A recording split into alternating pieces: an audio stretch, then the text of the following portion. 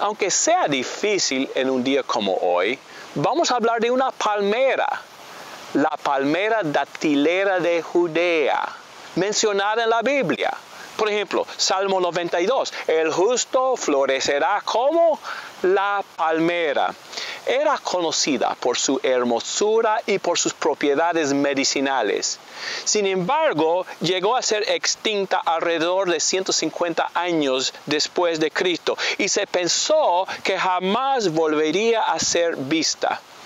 No obstante, algunos arqueólogos descubrieron un jarro antiguo al excavar en la fuente de Masada en el desierto de Judea y se recobró semilla de casi 2000 años de la palmera.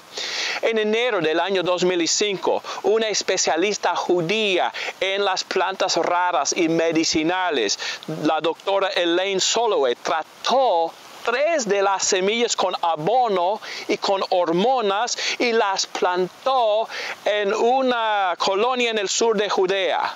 ¿Y qué pasó 8 meses más tarde?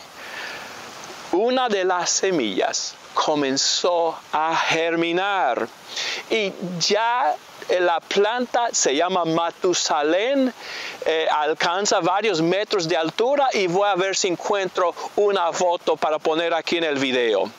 Ahora, ¿qué planta fue producida al plantar la semilla de la palmera datilera de Judea? ¿Pino? ¿Roble? ¿Una palmera moderna? No, señor. La planta producida por la semilla original fue la palmera datilera original de Judea, la misma que existía en el tiempo de la Biblia. Ahora una aplicación.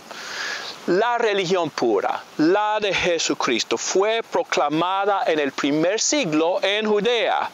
Sin embargo, a través de los siglos, los hombres han modificado tanto la enseñanza de Jesús con sus credos, sus libros, sus filosofías, etc., que algunos piensan que la religión original de Jesucristo se ha perdido.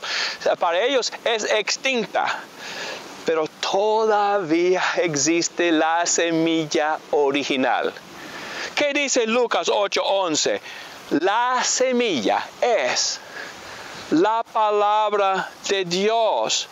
Podemos tomar esta semilla incorruptible, dice la primera carta de Pedro 1:23, plantarla en los corazones de los hombres.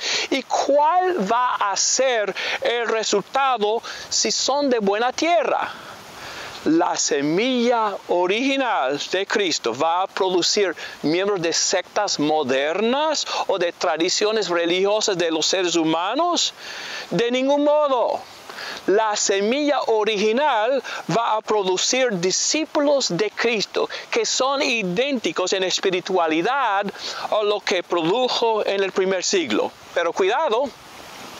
Si sembramos semilla producida por sectas modernas o por tradiciones modernas, por profetas modernos, credos, catecismos, reglamentos humanos y autoridades humanas, no va a crecer nada como la planta original.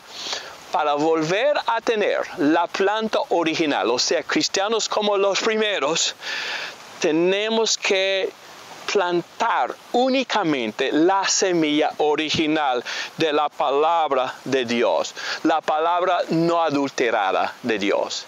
Que Dios nos ayude a volver a ser cristianos como los primeros, los que fueron enseñados por Jesús y los primeros apóstoles y profetas. Aquí está la clave, la semilla. Gracias por ver este video y Dios le bendiga.